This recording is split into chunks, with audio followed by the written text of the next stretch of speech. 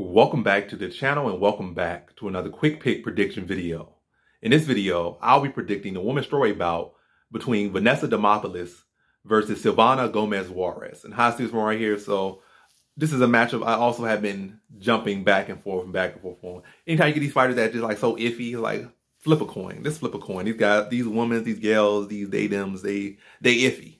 And these women are iffy. Silvana Juarez is what, 0-2 in the UFC. Vanessa Demopoulos, I think she, 0-2 underneath the Zuffa whatever banner. Well, I don't know. It's not even Zuffa no more. It's whatever corporation. I'm saying Zuffa, like Zuffa even a ding anymore, but or at least not with the UFC. They sold it. But either way, she's like 0-2 underneath the banner of the UFC and all affiliate organizations that they own and whatnot, I believe. But either way, Silvana Juarez and Vanessa Demopoulos, I see this one. Both these women are pushing 40. Vanessa Demopoulos, like what? She's like 2 years from 40, and Vanessa Demopoulos like 4 years from 40, so like 36 versus like 38. So both of these women are up there in age, which is not good. That's a good look there. Senior age, they're not spectacular in any area. Grappling not spectacular, not grappling. Strike compliments not spectacular, striking not spectacular, grappling not spectacular, fight IQ not spectacular. They're very much whatevers. Sorry to say it, but it is the reality of things. They have not accomplished a great lot as far as them making careers, and they have not shown great consistency, and both kind of have records that reflect that. It's not like they have necessarily the greatest competition either. So like you don't know really how to feel about either of these women.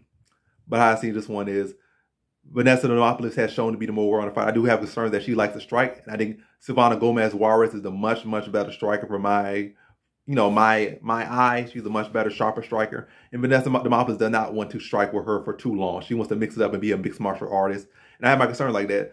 A lot of times she chooses to strike, which will be a very bad and very poor fight decision for her to do. But hey, it might happen. But I guess the good look I could say for her, like don't mix it up as much as she should in her career. But in her last fight, even though she lost to JJ Aldrich in a decently competitive fight that was clear for Aldrich, that Aldrich won, but she was very much in the fight all the way through, in which, a solid veteran in JJ Aldrich. But I like the fact that she got into 0 takedowns. She went for 5.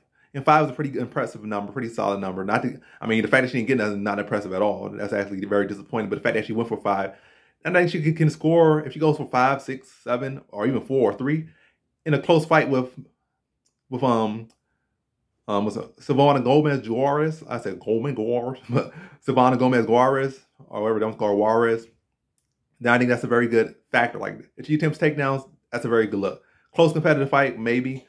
Or maybe she can tie her up, maybe not score takedowns, but look to tie her up and not be getting turn into mincemeat at distance or mid-range and just try to stay upside, close range, clinch range against a cage and maybe work from takedowns. This could be her fight to win. And I think if she gets down to the ground, I think she can easily control the position on the ground and eke out a decision. I still think this competitive fight, I think Demopoulos is going to get touched up a little bit, but I think she'll be able to score some takedowns, be able to work some cage control and like clinch her against the cage and win a very close, not the most pretty fight, but edge out a decision over the pushing 40, 38-year-old Silvana Juarez, journeywoman Juarez. So in this fight, I have Vanessa Demopoulos via decision.